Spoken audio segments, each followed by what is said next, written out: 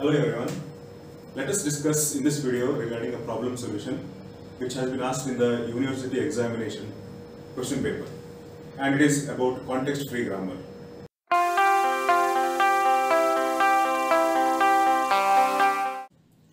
And the problem statement is, it is 0 to the power m, 1 to the power m, 2 to the power n, such that m greater than or equal to 1 and n greater than or equal to 0.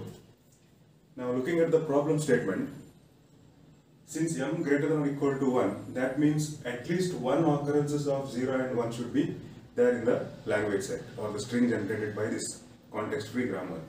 And there may be or may not be occurrences of 2's. That means occurrence of 2 is independent of occurrence of 0's and 1's. Now let us design CFG for this problem statement, and it comes like this. Let us start with the start state, yes. Yes derives. Now see, there are two scenarios here. Number of zeros, occurrence of 0 should be equal to number of occurrences of 1, and 2 is independent of 0 and 1. So the first case can be represented using x, and it gives us, it is, since there must be at least one occurrence of 0's and 1, it can be represented like this: 0, x, 1. So this handles this particular scenario. Next we have, in order to handle this particular scenario, we need one more variable, that is y. Now let us further extend x. X will be, once again it goes for producing more number of zeros equivalent to number of 1's, and we can stop this recursion using epsilon. So with this we are able to handle the first scenario. The second scenario is about 2's, and it is y which takes care of it, and y will be put in such a way that it gives us enough number of 2's. Now this is once again a recursion. Number of 2's, as many number of 2's we want, we can have it using this particular rule, and this rule can be stopped using once again epsilon. So this is the CFG for the given problem statement. Now let us cross verify. Now let us first have the language set.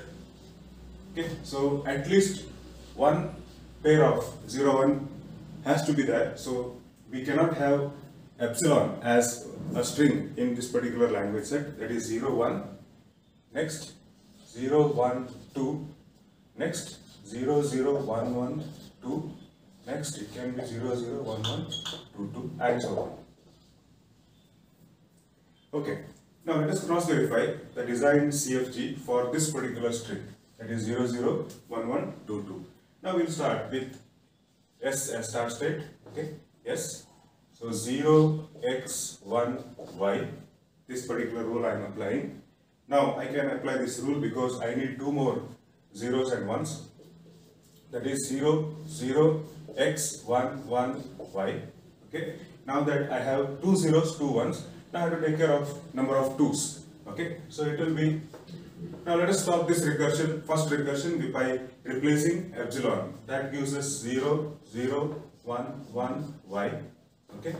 Next let us use this particular rule. Okay. So 0, 0, 1, 1, 2y. I got one occurrence of 2. Okay.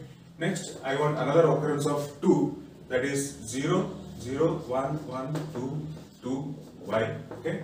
Now I got the string 0, 0, 1, 1, 2, 2. Now let me stop the recursion by substituting y with this epsilon. So it is 0, 0, 1, 1, 2, 2, epsilon. So I got the required string. So I hope I am able to convince with the solution. Thank you.